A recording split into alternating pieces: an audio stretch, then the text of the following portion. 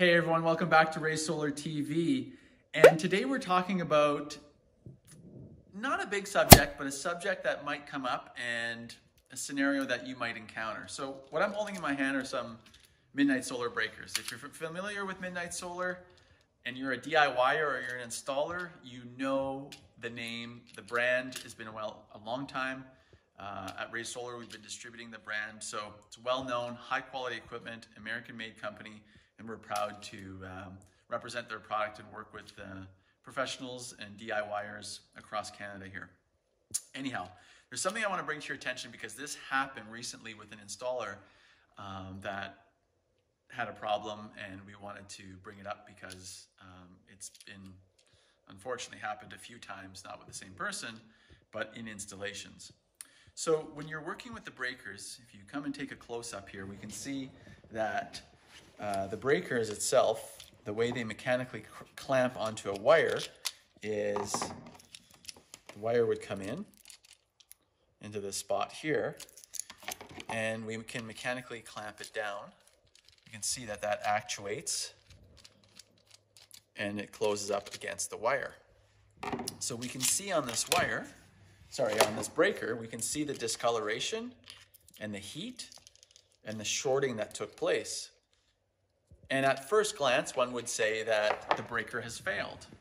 And this was not a breaker failure, but this was actually an installation error. And there's two things that could have prevented this. So let's go through what actually happened here. And this is, unfortunately, is common with this type of breaker.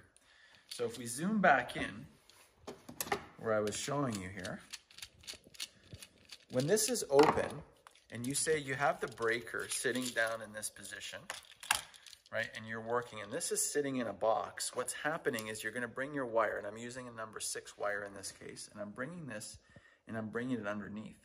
So I might be in a position where I'm working on the equipment or my breaker box, and I go and put this inside.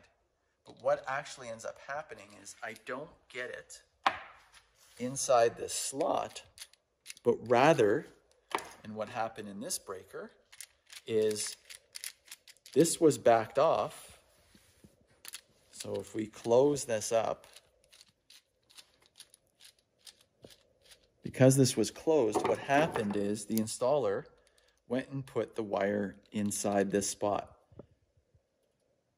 and continued to tighten the screw, thinking that it had clamped down mechanically onto the copper wire.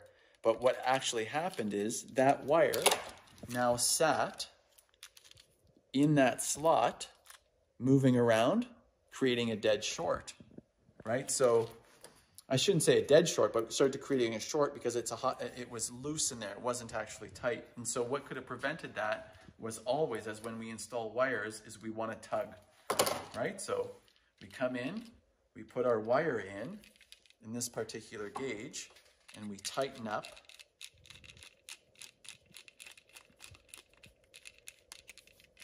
And we can see that it clamps. It's hard to see with this wire, but we can see it there in that spot that it clamps down nice and tight. And then we can't, the tug or pull test prevents that wire from coming out, and this would have been caught.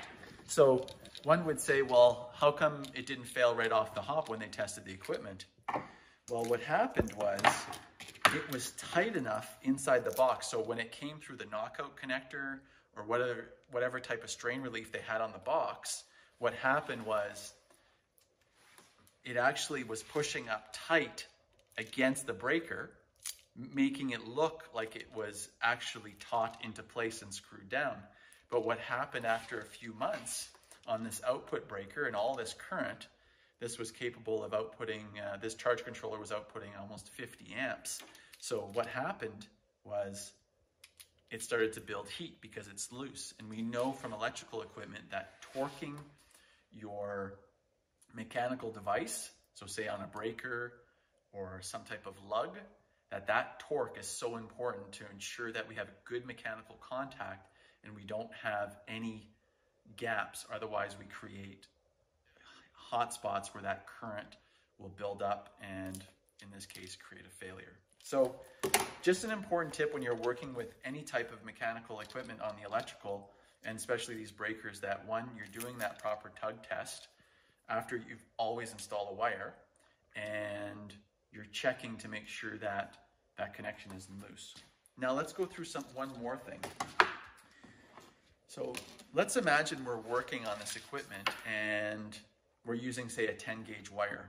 And this is very common in the solar industry because the wire that we use is 10 gauge, so it's very fine strand. So if you come and take a look here, right, this is a very, so if we compare these two, so we have a 10 gauge solar wire, which is a tin plated in this case, and then we have our copper stranded wire.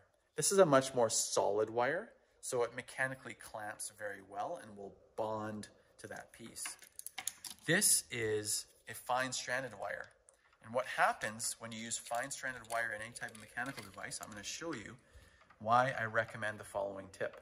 So let's take this wire and we're going to clamp this in that spot and let's see what happens. So again, oh, I'm on this. Let's take the bottom side of this breaker.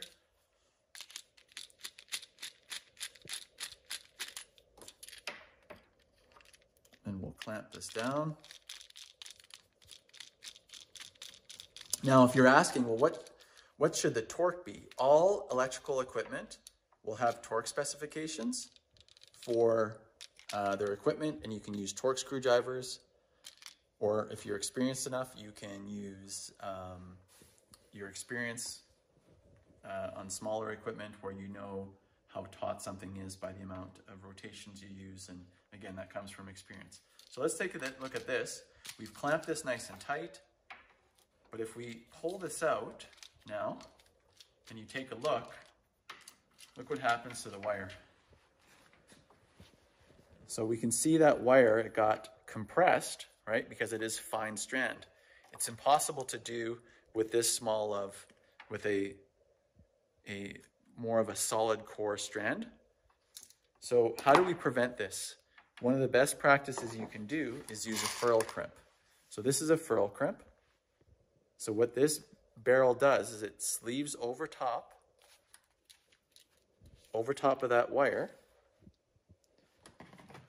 And by doing so, now I'm bringing all those fine strands together and I'm crimping it. And a proper ferrule crimp does exactly that. It crimps it on all four sides and creates a nice solid surface. So now when I go to put this inside my breaker and I tighten up, now I'm getting a really nice tight mechanical bond that'll never come out.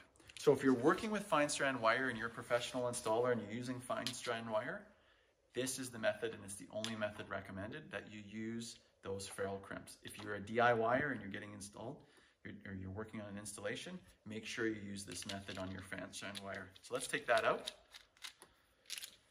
And we can see that, you know, by mechanically clamping it, I've kept the shape, but I've slightly clamped it, which is what we'd want to see. We'd get that compression, but I have absolutely almost no chance of coming out. And so that is an overview and an insight into working with breakers, especially of this style of the Midnite Solar. As always, we appreciate you tuning in. If you found some value or some entertainment out of this video, or you have any comments, please put them below and we'll be sure to get back to you. I'll put a link in the description on some of the products that we talked about today. And as always, our team is here dedicated to help you along your journey. If you're a new installer and you're looking to get started, I'll put a link below. We have a partner program where you get wholesale pricing. You'll get support by our licensed engineers, and we can help you along your journey.